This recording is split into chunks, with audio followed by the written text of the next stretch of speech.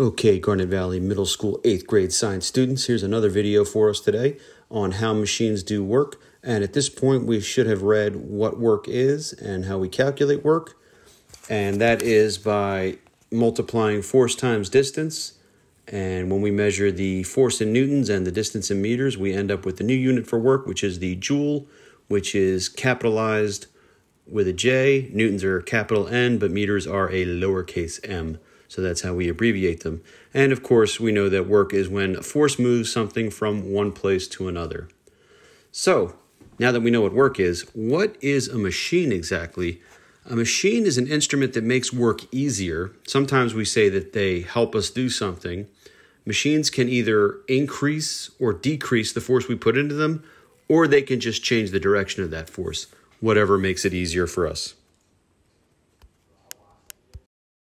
As far as how machines actually help us do work, we have to look at a couple of things here. So in this picture, I have a fictional machine there. It's just a square with some gears in it.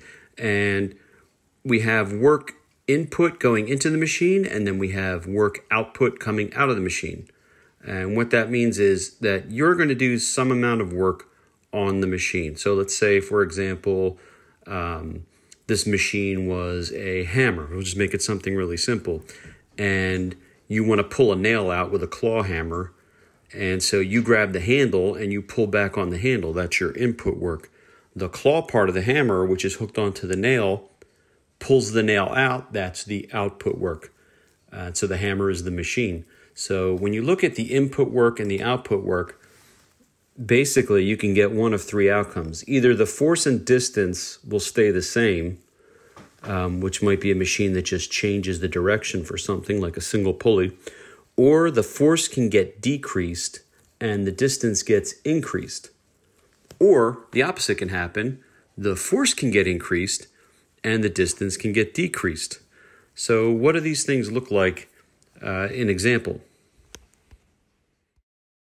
To help explain or give an example of machines that increase force and decrease distance, or increase distance and decrease force, I got two machines that look very similar, but they're used very differently. This one you may recognize as a nutcracker, and this one as a set of cooking tongs for turning things over on the grill, like giant portobello mushroom caps that have been marinated, which is awesome, by the way.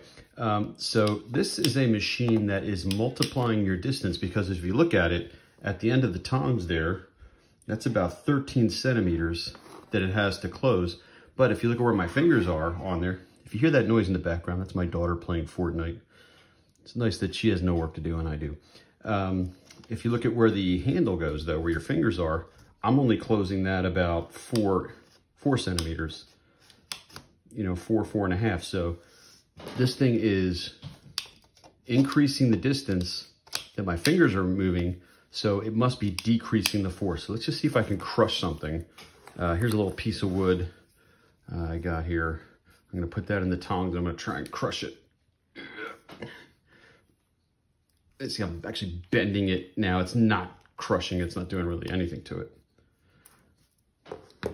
So let's look at the machine that's gonna increase force. So this one, you grab on the outside and squeeze that together. So on the outside, this one is gonna move about 6 centimeters, but at the inside, it's only gonna move about 2, you know, once you get it in there. So let's just have a look what happens when I put the piece of wood in there, in the nutcracker, and then I'll just do it with, like this, ready? You can hear it crushing in there as we go. And you can see we marked it up pretty good. So this machine decreases the distance because your fingers move a greater distance than the inner part does. So if this one decreases the distance, that's going to increase the force. And this one increases the distance, so it decreases the force. But they're both useful in their own ways. Now that we've seen two examples of how machines can either increase or decrease the amount of force you put into them, we need to talk about mechanical advantage.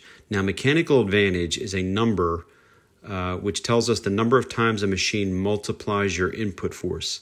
So if the machine is increasing your distance and decreasing your force, that means that that mechanical advantage number is going to be less than 1. So if you're putting 10 newtons of force into a machine, but you're only getting 5 newtons out because it's doing it over a longer distance, then that mechanical advantage would be 0.5, because that would be half. Other machines that increase your force, that mechanical advantage will be greater than 1. So let's look at an example of how that works. Okay, so to help explain mechanical advantage, I made a very crude lever here, which if you've done the readings on the simple machines and the levers, you could identify this as a second-class lever because the fulcrum is at the end, our input force is going to be at the far other end, and the resistance, the object we're going to be lifting up, is somewhere in between. Now, in this example, I have it right near where we're going to be applying our input force. So I want to see how much this actually weighs when we try and pick it up with the scale. So I'm going to put my scale on this and pick it up. And let's just see what that is. So we're at about 10 newtons to pick that up. Now, what happens if we move that farther down here? Set that down. I had to clamp this on so it doesn't fall off. Okay.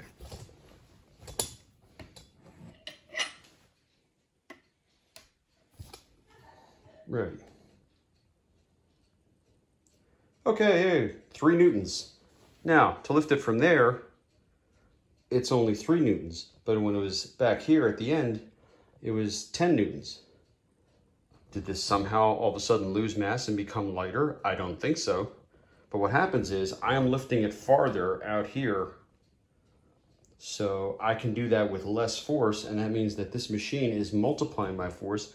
It's actually a little bit more than tripling my force because I'm going from 3 to 10 newtons. I'm lifting a 10 newton object using only 3 newtons of force. So this thing is multiplying my force. If you divided 10 by 3, you would get 3.33, and that would be the mechanical advantage. And that's just an example of how a lever can make work easier.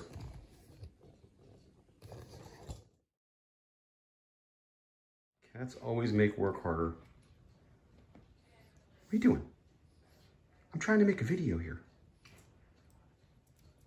Do you mind? Can't you be like a dog and just go lay down somewhere?